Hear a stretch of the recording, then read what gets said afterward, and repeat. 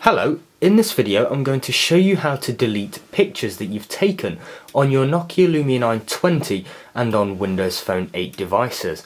Now, first of all, let's locate the photo. So let's scroll to the left, then let's go to Photos, then let's go to Camera Roll because that's all of the photos you've taken with the Lumia 920's camera. Then let's choose and select the picture we'd like to delete. So I've just taken one of partially my knee, my desk, my keyboard with the iMac in the background. I want to delete this photo. Now if I'm already on the photo, I can hold down, which brings up an array of options. Share, edit, delete, add to favourites, set as lock screen or save to SkyDrive. I would like to delete it, so I'm going to tap delete. This picture will be deleted. Let's tap delete again. And that picture has gone.